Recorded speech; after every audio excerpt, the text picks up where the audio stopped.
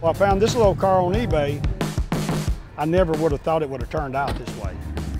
I've never seen another Maverick quite like this one.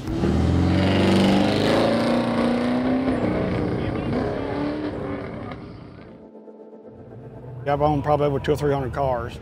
To me, but hot rodding is old school and new school. I love and enjoy the things I grew up with. And this 1971 Ford is the perfect blend of past and present. You're taking something and making it your own. It's a Maverick.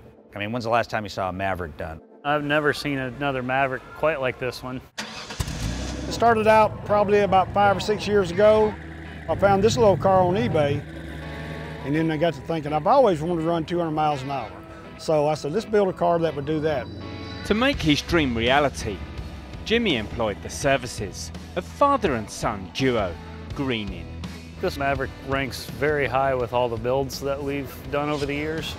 On this car, comparing it to the original, from the fender flares up on the car is basically untouched Ford sheet metal and trim around the top. The lines looked great, and we still wanted people to be able to recognize the car and it not look like something else. We still wanted it to be a Maverick.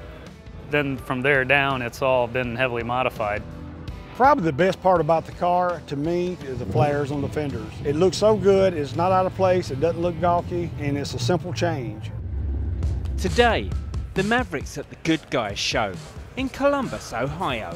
Inside, we have the race pack for your speedometer, all your gauges. We have the race seats. We have the roll cage.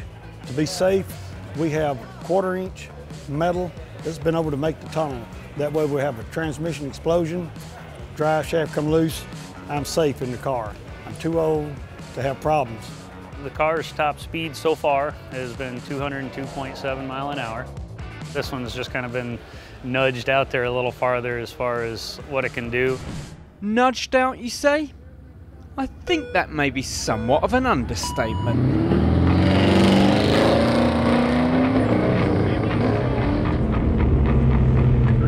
They're gonna judge it on how it handles out there on the course.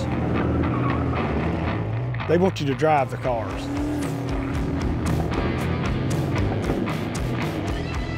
They want you to use it and abuse it.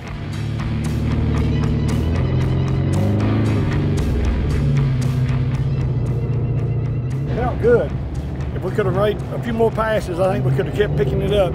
And Jimmy loves showing off his unique machine. Oh man, we've had so many compliments. You still have a lot of people come and say, what is that? You know, they don't realize it's a Maverick. They kind of like, man, no one's ever done a Maverick like this before. He made a car perform and look good at the same time. His build qualities are phenomenal. His attention to detail is unmatched. And the car goes over 200 miles an hour. So, I mean, not a lot of people can say that with a build like that. This car is right there at the top of my list of all my cars right now. Just so different. This is something that I never would have thought it would have turned out this way.